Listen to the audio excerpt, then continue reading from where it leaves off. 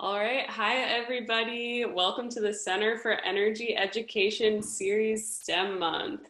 So I'm Miss Jensen, and I'm going to be teaching you guys an activity today. I teach third grade in Weldon, North Carolina, and I've been a teacher for 2 years.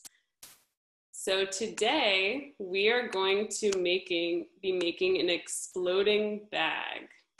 So you are actually going to be making a chemical reaction in a bag. What is a chemical reaction? A chemical reaction is when one or more substances, the reactants, change into one or more different substances called the products.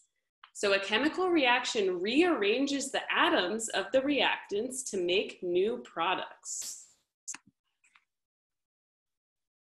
Today, you're going to be making an acid-base reaction. Baking soda is a base and vinegar is an acid. When the baking soda is mixed with the vinegar, the baking soda takes a proton from the vinegar. This causes the baking soda to transform into water and carbon dioxide. Carbon dioxide is a gas which creates a bubbling effect and causes the bag to expand and blow up. So let's talk about what you'll need for this activity, and then I'll show you guys how to do it. You're gonna need plastic Ziploc bags,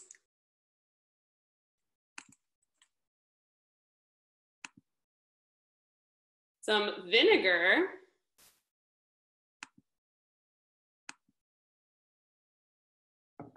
baking soda,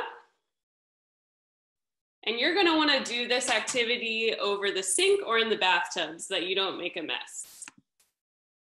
So let's take a look at our steps for this activity. So first, you're going to pour some vinegar in the plastic bag. Then, over the sink or bathtub, you'll pour your baking soda into the bag. Very quickly, you want to seal the bag and leave it in the sink. Then enjoy your chemical reaction. All right, so I'm gonna start with my plastic bag and my vinegar. I'm gonna pour some vinegar into the bag. So you wanna pour enough so that it fills the bottom of the bag. You don't need to fill it all the way up. Then let's take a look into the sink where I will be filming, where I will be completing my activity. So I'm gonna seal almost all of the bag so that when the baking soda goes in, I can close it very quickly. So I just have this opening. I have my baking soda here in a little container so I can easily dump it in, and we'll see our reaction.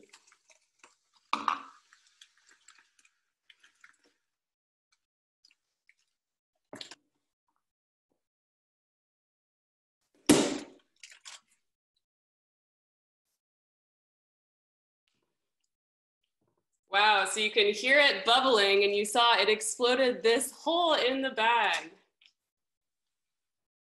So we just created a chemical reaction in our bag using some household items that you probably already have at home.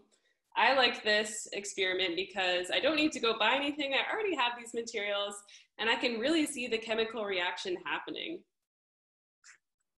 So just a reminder, today we learned that chemical reaction is when substances are combined together and they turn into new different substances. So our baking soda and vinegar, once combined, changed into water and carbon dioxide, which created a reaction and caused that bag to explode.